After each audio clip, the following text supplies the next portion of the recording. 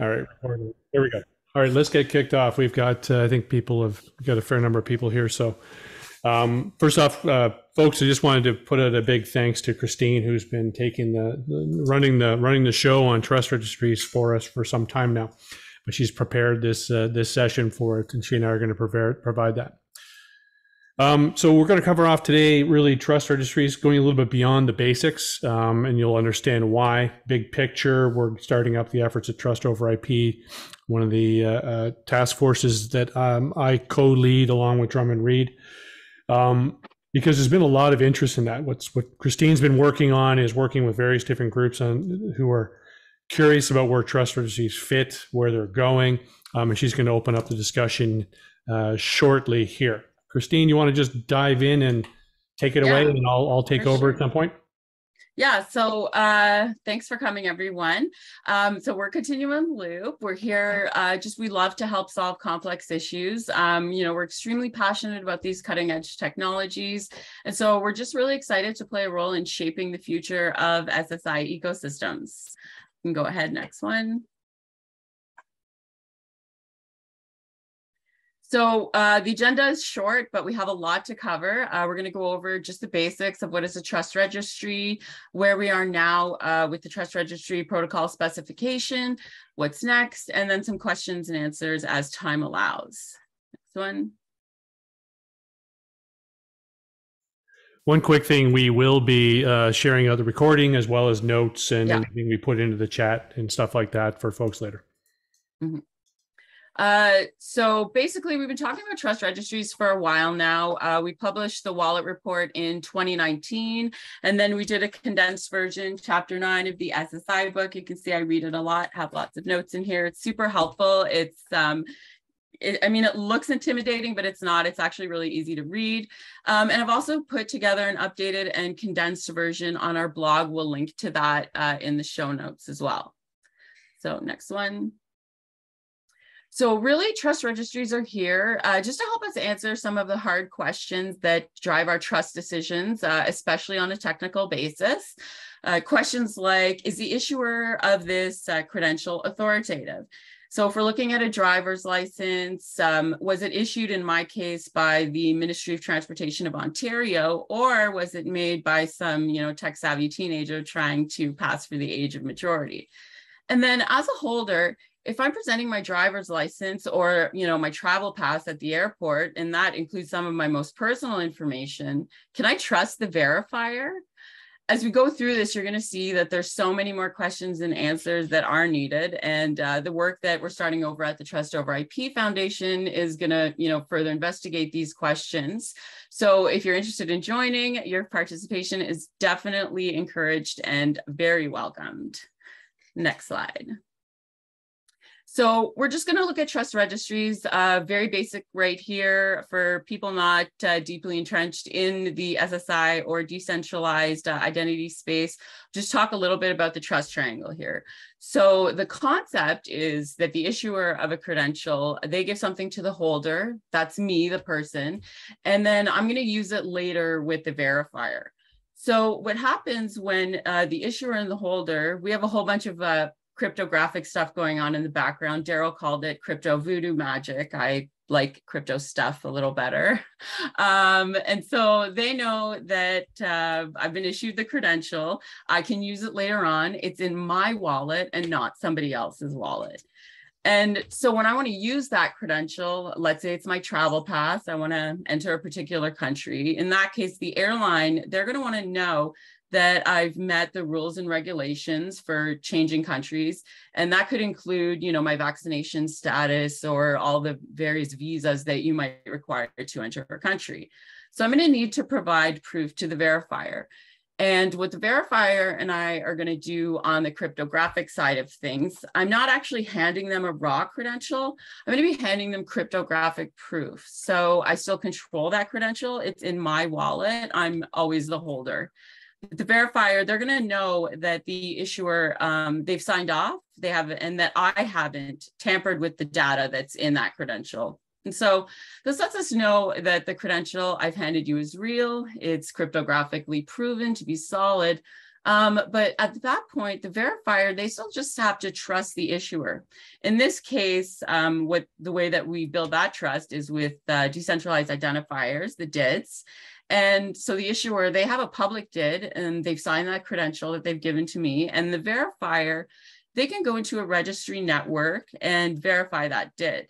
The key here is that there is a public DID, it's referenceable by anyone, the verifier can confirm that. But there is a problem here. This triangle is just not enough. I mean, how does the verifier know that the issuer is authoritative? Like, you have to know that the person who issued that credential, are they legit? Was it a teenager? Because we know that there are people out there crafty enough to do these things. So that's actually, that question's a lot harder to answer. And so I'm going to throw it over to Darrell, who's going to really get into the governance side. Thanks, Christine. And folks, just to let you know, if I was in high school now, I would be the one issuing driver's licenses for $20 a pop. So my friends could get, actually, I would probably go nationwide.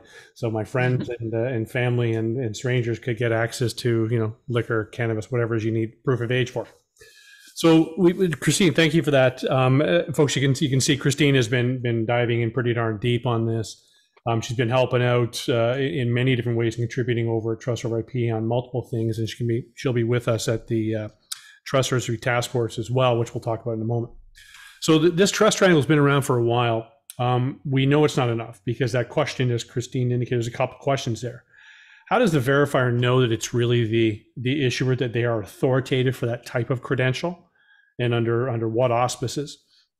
But also, I may need to know, depending on what we're doing, I may need to know that, should I release all of my driver's license information, all some deep health information to a verifier? In many cases, we don't really need to know, any verifier can check some stuff out. But let's talk about the decisions that need to happen. This is a concept that came out of Trust Over IP. I think Charlie Walton, when he was at MasterCard, really came up with the term, and it's really a diamond. This triangle is missing a piece. It's missing the governance, and that's part of the reasons why we're one of the co-founders of Trust Over IP, that the governance and linkage to the technology is really where all the magic starts to happen. That governance framework is the critical piece that starts to answer the questions on a wet code, a human basis of who are the issuers, what does one need to do to become an issuer, what are the rules of issuing, do I have to prove, if you get your driver's license, you'll know the processes are quite heavy. You have to provide a birth certificate, you have to provide a whole bunch of information, a bill from a utility. They have a very rigorous process because once they issue the driver's license, it's now in use, in flight. So that governance behind knowing what's happening is really, really critical. Part of the problem is, well, how do you do that soft, that wet code, human stuff technically? That's where this trust registry protocol, where trust registries really start to come into play. Because governance is how we manage those, the inevitable complexities. The minute you have one or two people, it's relatively easy. You go to 3 or 4, things start to get hard.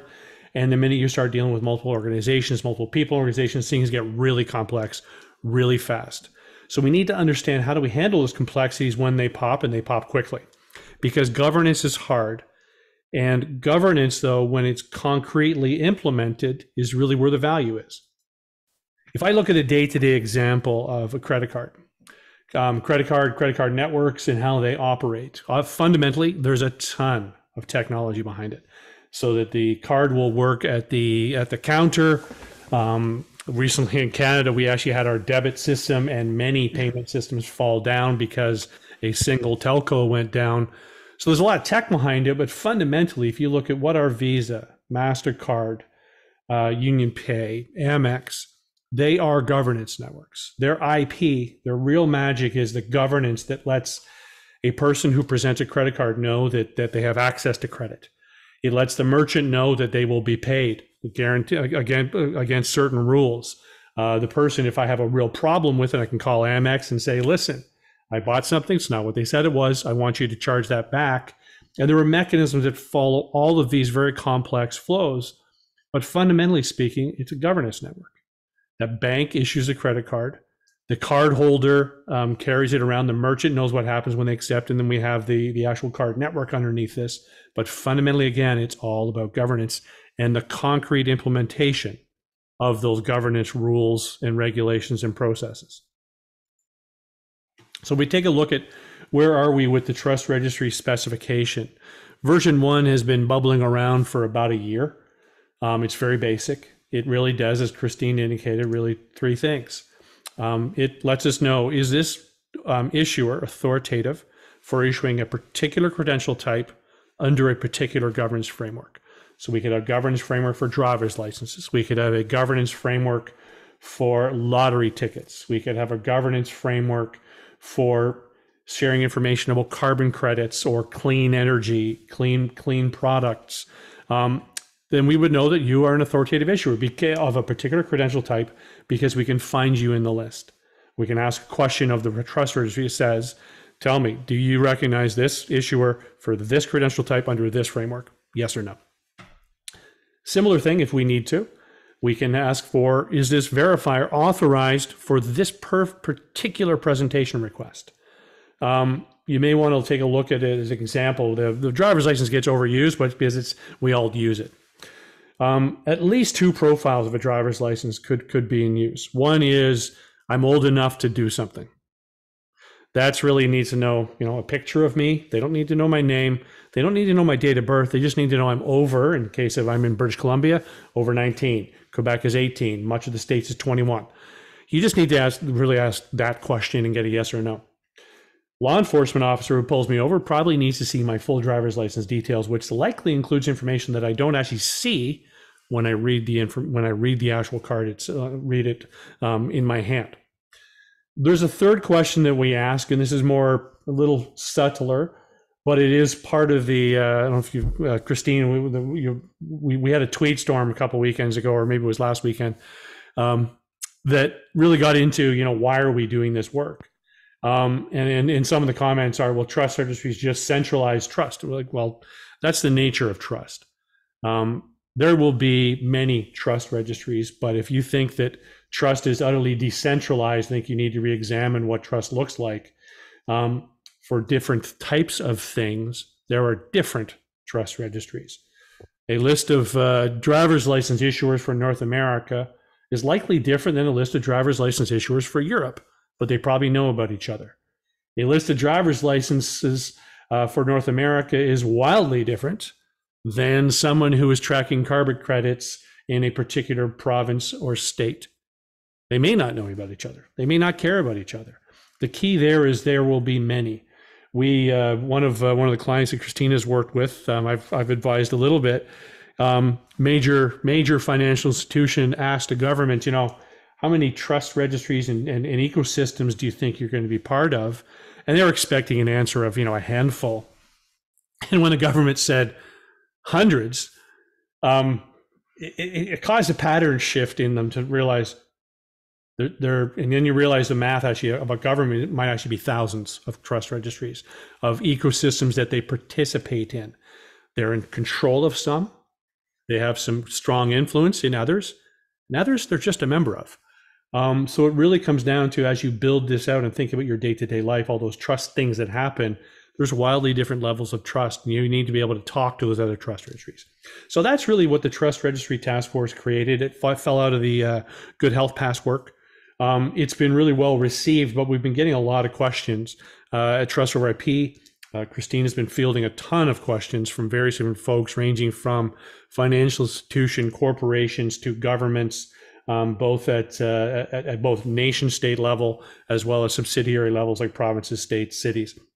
The future really of what we're starting to kick off, and that's one of the reasons we're doing this webinar, is to help kick this effort off, is at Trust over IP, we're starting the next version, whether that is a version 1.1 or 2.0. I think it's 2.0 myself because it gets a lot bigger, faster. And the reason we got this sort of virtual iceberg is there was a lot more things we'll be discussing. I'm going to get into a bit of that right now. Some of them being schemas, what credential types, what does messaging look like? We'll get into what are we doing, but the key there is we're going to start exploring in more depth. We did capture a bunch in the version 1 because we wanted to get something out the door because there were no answers. You'll always find that well, this team here, Continuum Loop, but a lot of the people at Trust over IP, it's about getting things tested in the wild, explored in the wild, and used in earnest in production to make sure we do understand the bounds and the real what's necessary for production use cases, which is why we start small. Are you an authoritative issuer? Are you an authorized verifier? What other trust registries do you recognize? I want to cover that tiny little bit as well. The what other trust registries do you recognize is a really subtle but important thing. If we go back to the work we did during Good Health Pass, what was quickly recognized? Global authorities wanted to put in an X509 type of credential network at full PKI heavyweight X509, which is a great technical solution. It's a great technical solution when you have a point of control.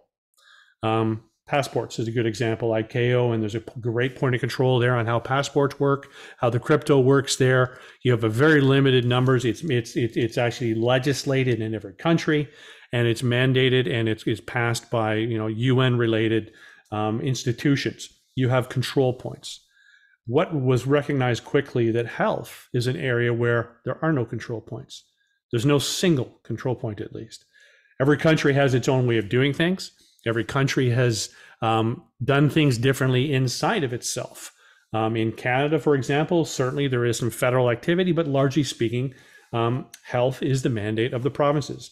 It's similar in the States, but those two countries have different mechanisms by which they can enforce or influence or guide things, but they can't just drop the hammer and say, thou shalt do this. And there is certainly on a global level, no authority that can tell the countries what to do. There are some authorities like WHO who have a lot of influence in a lot of places. Arguably have more influence in places where they are funding the healthcare systems. But when they try to tell a country to do something, they realize very, very quickly, you can't do that. It doesn't work. So imagine the following trust registry question. Back to COVID and longer term. This is much more about the long term. COVID was obviously too fast, too tactical, but the work at Good Health Pass discovered the following. If I, as a country, will answer the following question. So imagine the US asks Canada, hey, do you recognize this trust registry out of the UK, yes or no, for health purposes, for your health governance? And if Canada responded yes, that's a big signal. If they responded unknown, that's another signal. If they responded no, that's another signal that lets the US, who's asking the question, to make decisions. That's all it is. Canada's not saying you should use them, thou shalt use them. No, it's saying, listen, I trust them. Or I don't know who they are. Now we can start looking, hey, maybe this is the high school kid issuing driver's license because no one knows who this issuer is because it's in a different country. But you kind of get the idea. So maybe that Polish driver's license that my son managed to find somewhere really wasn't from Poland.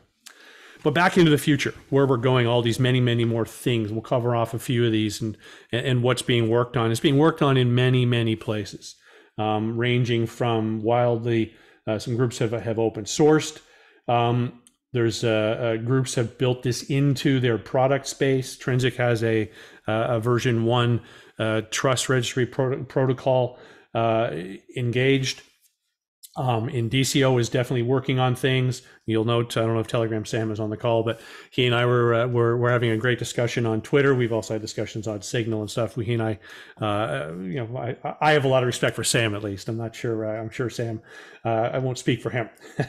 But we're going into what's necessary and how do things that really operate, especially also how do we share this type of stuff. Well, let's cover off a few of these things. So where do we need work? So a lot of questions here that relate to DIDs, credentials, the wallets that are in flight, the proofs, and I'm going to go through each of these individually. But really you start asking a whole bunch of questions, and then there are more questions underneath this. I'm not going to go into intimate detail there. That's really what the work that's being done at Trust Registry is. It's being done. Christine is helping some.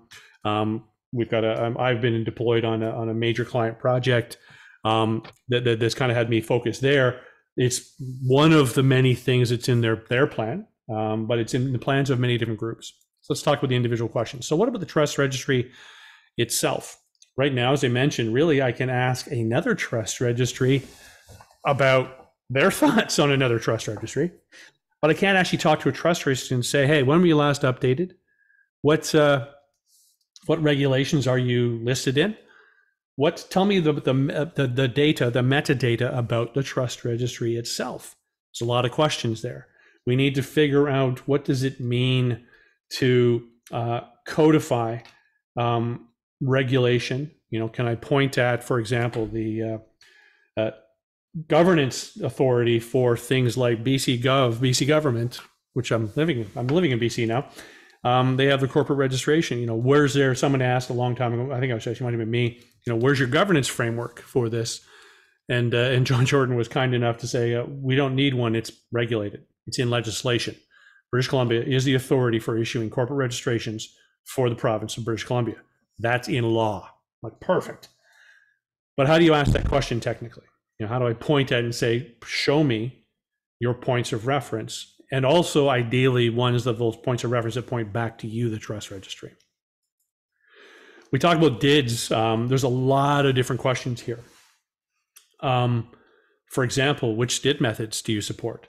There are, as folks may or may not know, the W3C passed the DID core specification.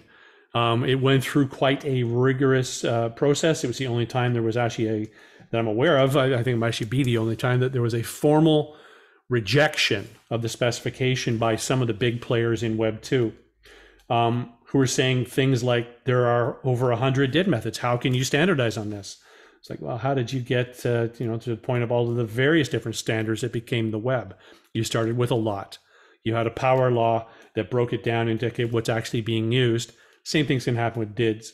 But DID methods start to raise up other questions, not just, is it in wildly used in adoption, or is it used in 0.00001% of the planet and not in your country? You may not want to do the work, because every DID method will require work.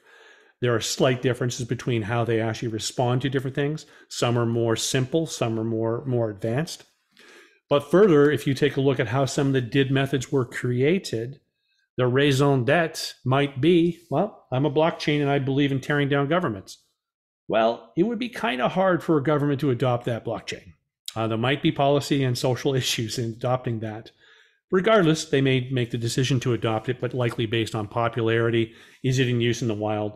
Because you can't do everything.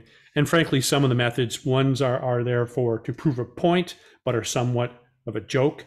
I can't remember if it was snail or pigeon, whether it was snail mail or a pigeon, a passenger pigeon DID method, which is, it was there to explain that this is possible to do really out of band. These DIDs are useful offline, that kind of stuff. But also back to the DIDs, where do I learn about it? What's in your DID docs? How do your DID documents refer back to your own governance framework? Do you have other sources of truth? Can I go to DNSSEC to find some backups, some more anchoring information about your DIDs? What are the ways that I can find more ways to discover and feel better about your DIDs and what you're doing with them? Is there a requirement for your DIDs to be autonomous? Or are your DIDs controlled and anchored to a single chain or something? Meaning you aren't actually in control of your keys. The wall that you created on the chain is in control, or do you have full control of the keys? Because that lets me decide certain things, at least understand your system. We talk about the credentials and the requests. Two wildly different things, but they relate to each other very, very closely. For example, what credential types are used in your ecosystem? W3C has numerous ways of being W3C compliant. JWT, there's various different JSON LD approaches. And there's discussion still, and there's work on the version 2.0 on where do these land? The important part for the ecosystem is not a discussion of JSON, JSON LD, XML, CBOR, ASN1 encoding. The questions are, what credential types are used in the ecosystem, and tell me about them. Because if I'm a verifier, I may want to consume them. I may want to verify them. If I'm an issuer in a particular ecosystem, I need to understand, how am I encoding the data that I need to share? What is the format? What is the schema of those credential types that I'm authorized to use, and how do I encode them? That's really important for the integration. It's really important for the consumption, the issuance, and for the holder. What can they expect to see? And is their wallet capable? We'll talk about wallets in a moment. Is their wallet capable of ingesting and of storing that credential? And then later, flipping around to the other side, when I go to verify, what can I do? If you've issued me a driver's license that has no ability to do selective disclosure, I'm taking your whole driver's license. Great. Am I allowed to do that? Is that a capability because there's a technical deficit or technical limit? Do I need to have a list of authorized verifiers because otherwise I'm going to have PII in the wild? And we'll get into discussion on some of these things. Legal documents are not, in my view, in our view at Continuum Loop at least, a viable thing is, well, don't do that, it's illegal. That's already been proven. Privacy laws are everywhere and it doesn't matter. You have to actually get caught, you have to be prosecuted, and the prosecution has to actually fine you enough to make it actually worthwhile to protect the information. So you start to want to look at, okay, what's necessary? If I'm limited by the technology, I may say, you know what, driver's licenses, no, we don't do those. You need to issue an age of majority card. That's another ecosystem change that says, hey, age of majority card has a blurry photo and a date of birth that can be used, and or it simply says over 18. This starts to answer these questions of, you know, what do these things look like on the request basis? Initially, they were called proof requests, presentation requests. It also gets into the discussion of messaging. How am I asking for that? Not just the technicals of what does a proof request look like? What does a response to a proof request, a presentation request, the actual presentation of the data look like in a data format? But how did I ask for that? Who started it? Did I offer the credential to you? Did you request it of me? Which way did we start? That's where you get into what messaging formats are being used. How are we testing that? How do we get to compliance? How do we get to that real deep standardization and real interoperability, where I do understand the semantics of your domain? You may operate in a completely different domain than I do. If an insurance company is looking for information, they are really deep and rich in their own financial institution market, specifically insurance. They know their ontologies, the dictionaries of how words are used. And now suddenly they're working in the mining environment to do some work and they're pulling in credentials. Those ontologies are wildly different. Words may be exactly the same with utterly different meanings. So I need to understand all of these things about you. It gets a little deep pretty quickly. As you can see, this is why we cut work off at those simple questions. Authoritative issuer, authorized verifier, and do you trust that other trust registry? Because this set of questions here is pretty big, and we'll be digging into that in the task force.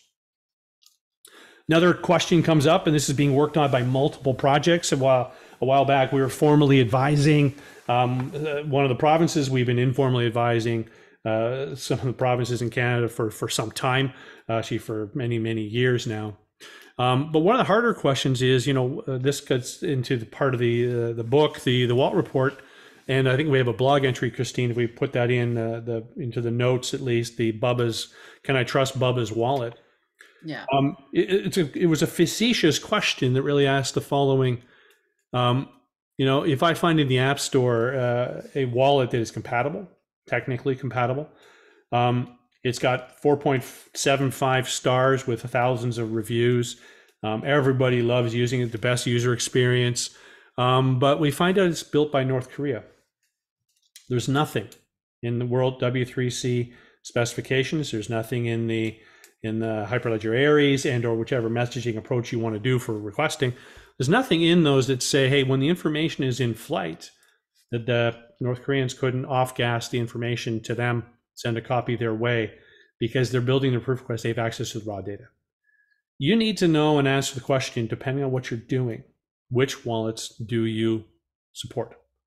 And it's not a question people like to hear, but reality is that there are going to be high assurance use cases where there's going to be a real limitation on which wallets are allowed to do what, because you're going to need to know that someone has tested that to make sure that it's not doing something nefarious. It's not doing something that is slightly off standard and not intentional, but could end up with dangerous results. So that's a really hard one. There's work going on, great work going on at DIF on some of the technicals behind that. Certainly the provinces in Canada that are active in SSI are diving in really hard on this one here. There's a lot more there. We're just at the 35 minutes into the meeting point, and we're largely done with our discussion here unless we have some questions that are flying in. And please do ask questions. Work is starting up, and Christine and I will share out in both Christine will get a blog out with this, with some of the key reference points that we've got, but with pointers to the trust over IP groups where this is happening. So I chair the technical stack working group. It's paired to the governance stack, but underneath that is the trust registry task force. That's where the actual work gets done. Trust over IP is free to join. Certainly, Trust over IP itself is a foundation. We were one of the original funders. We're a very small shop. We're not currently funding, but we put a substantial amount of our cash into it. It does actually, warrant, and it is a really good place to throw. But you don't have to pay anything. You can join as an individual, or you can join as a company. Both free. You also, though, can step up to the steering member if you want. So I suggest if anybody wants to join us, please do. And again, we'll get that link shared out through the various different channels that we're putting this recording on. One of the questions that popped up came in directly from I won't name him, but I've already named him. Is one of the topics with regards to trust registries, which is machine readable governance. It became part of a thread, and I think there was a new thread on, where does machine readable governance sit? What's really cool is I think the work that's been done on machine readable governance really applies to what we're talking about here. So a lot of those questions I've been asking, that we're going to be exploring the trust registry task force, a lot of the thinking in machine readable governance helps answer those. A lot of it comes down to if you followed. I got to name him now. If you follow Telegram Sam and I on Twitter and saw our discussion, it really comes down to not just semantics, because that's a dangerous term.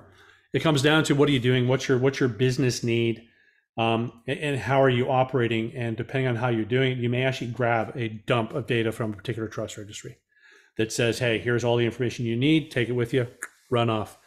The reality is that depending on where that is in my zone of control, we tend to look at three things. And when we look at, from our perspective here, is there's an immediate zone where, most of my day-to-day work is being done, and I have to, no matter what, even in times of crisis, focus here. For example, police would probably always want to have information on North American driver's licenses.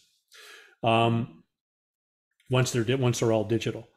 They may not want to have on board, because they'll it's an exceptional thing, things like, hey, fishing licenses, because they're stepping in to take care of fishing licenses, but they may want to have a cache of that, who knows. But at some point you're going to bump into something that you have never seen before, and you can't know all the answers, and you can't say, hey, give me a list of all your DIDs, because the first question they're going to say is, who are you? Mm-hmm. Because you may not be allowed to have that list. You may be able to ask one at a time what those are, but it really just depends on what your needs are. We started out the trust over IP, the trust registry task force spec, started out as a RESTful API. There are many other ways to deliver this, big dumps of data, on-chain protocols, non-RESTful approaches, our gRPC, whatever it is that we need, that's where the group will get to. Christine, do you see any questions at all? I already answered one question online. Yeah. I actually had a couple come in before the webinar that were sent in to me. Awesome. The first one was trust registries will prove essential, but going one layer deeper, the next question is, who will be trusted to create, maintain, and validate entrance to the registry? A consortium, in some cases a regulatory or governmental body. The trust chain is difficult to seed. That was a comment that was sent in to me on LinkedIn. Yeah, and that's a, yeah. I know. So it really comes down to how formal are things. So I'll give a real crisp answer on one, but I'm going to change the answer. So for example, there is I don't know if they're a trade association or what they are, but it's called AMVA. I don't even know what it stands for. AMVA is a lot of the vendors in the driver's license, physical issuance cases. They're also getting involved with MDL. MDL is slightly, it doesn't, not fit in this world, it's got its own, own sort of walled garden issues, but largely speaking, it's a really good source of data for mobile driver's licenses. AMVA is the logical group to say, yeah, they're an authority. I'm not sure if all of the states and provinces who participate would want to hand control over to say, yes, you are definitively the manager of the source of truth of is this issuer valid or not. The reason I say I'm not sure they're comfortable with that is there is a sovereignty issue here, not a self-sovereignty issue. It is a sovereignty of the nation state issue. It's hard for them to, and I don't know that they should, hand over control to someone else to maintain that list. They may be one source of truth. So the hard answer is AMVA is a logical place, but it may not be the place, and we may end up with very informal. If people recall the beginnings of the internet, and when before pre-Google days, there were the canonical list of lawyers, the canonical list of law societies, or the canonical list of whatever. You're going to have that informal thing happen. But some point in time, at some of those levels, you're going to have informal things like, hey, this is the best curated list of folks that we follow. That'll probably always be informal. But someone's going to create something informally, like here's a list of all of the driver's license issuers on the planet that may formalize. Or it may say, hey, no, there's actually AMVA's North America. Here's the EU. But you know what? That informal source may be the de facto being the informal standard for source of truth. So it really, really ranges. And this is where the incorrect assumption that trust registries centralize things. They don't. They give you a place to look to answer the questions you need to manage a particular ecosystem. If that ecosystem is by nature utterly decentralized, guess what? We could have a DAO that does the votes that say, Christine, you are allowed to do the issuance. Oh, we voted you out, Christine. You're no longer allowed to do the issuance. Totally decentralized, if you will. It falls into part of my, and I will try not to go on a rant. The goal here is not to decentralize the world. That's a false premise, because no matter how you do it, one, I'll tell you this, there will be a point of centralization that you don't recognize. Two, Christine, if people do want to chat, just allow them to do that, or maybe you can't. Well, I'm not. I don't. Yeah, I don't know if we can do that. Yeah. But and Jacques has asked, too bad we can't chat with our participants. Yeah. Jacques has been doing some really, really good work with DNSSEC, which, depending on where you are, may be the perfect anchor point for a trust registry. If you are highly decentralized and one of your reasons for existing is you don't trust the man, they may not be. If you're a nation state managing, for example, in Canada, the gc.ca domain names, DNSSEC may be a perfect place for you. It aligns with your overall key management approach. If it aligns with how you put the people who are authorities and how you make the business decisions, perfect. Lots of different answers here. And Jacques, I think Jacques, I'll speak for him. They're doing a lot of work right now at CIRA. Can you look that up, please? It's bad on me. Canadian Internet Registrar Authority Agency. But they're basically, they and this is a great example of trust registries, informal to formal. Years and years and years ago, the .ca domains. I remember trying to get one. It was hard. .ca domains back in the day were managed for years on a spreadsheet. That was a trust registry for DNS. Obviously formalized. CIRA has actually gotten to the point where they have actually built tooling, and they use that. Other countries use that tooling. Other top-level domains use that tooling because they understand the rigor required to manage the DNS trust registry. So that's another good example of where things can be. So I think I diverged a little bit there. Thank you, Jacques. Canadian Internet Registration Authority. Yeah. I did sort of mumble through it, I think. So Carly has a question that she sent in. It's a good question. Do you see a model like a stock market for trust registries? One can buy stocks privately, but to trust that you were getting the correct information and buying legitimate stocks, you would need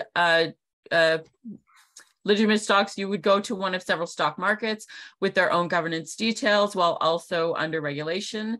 There could exist markets of registries that are overseen by regulation, and you could still have private registries. Yep, I absolutely, Carly, down the road. And this was again, we worked with a client who asked the government, how many ecosystems and trustees do you think you'll need to be in contact with? And again, they were expecting handfuls. When they heard the answer hundreds, like their jaw literally dropped. All of them on the call were like it just, they recognized they cannot be in control. They cannot be in control of this. It gets too big too fast. And you end up, what I would say, you kind of fall into this, your own gravity well, if you try to interact with all of these, because that 101st one is still going to take effort for you to integrate with, because you got to find them. You didn't know they existed. You found out about them. You got to find the endpoint. Okay, cool. Anybody else know about these folks? It's very logical for a third party, God forbid, in this decentralized world, where their job is to provide kind of an aggregator function. It's all this aggregate, disaggregate. This is the nature of the internet. It combines, it blows apart, it recombines in different ways. The question would be further on that is there liability when I am paying someone, and what happens when they let that high school student in for the province of New Brunswick, for example, and New Brunswick wasn't actually issuing driver's licenses digitally? What happens when they're wrong? So we'll get into the same sort of indemnity thing, which we already have structures in many, many places for. But also, as you look at this decentralized way, there might be a penalty that says, no, you were wrong, and we just voted you down on this. There's a penalty to pay. You've staked something, you get a slash of 1%. If you screwed up this way, you get a slash of 20% if you screw up that way. So definitely I see that happening, because when you get to the world where you're literally talking to thousands of trust registries, thousands of ecosystems from time to time, you need to go somewhere. That's a really great question. Yeah, good. So I have one more that was sent in to me. They would just like to know, how do trust registries verify that you're the owner of a credential? So this might be related to, there's multiple ways to prove. One of the questions that trust registry answers is, are you an authoritative issuer of this credential type? There are other ways in the SSI book. I think there's 4 ways. I can't remember them all. You may have a credential that says, I am an issuer. For example, I am a licensed professional engineer in the province of Ontario. I have literally a stamp that has my number on it, and I would have to sign it. There's no digital thing for this. But one could imagine me receiving a professional engineer credential that I could use later to sign something. I would hope it would actually use a DID, because DIDs are better at signing than a credential.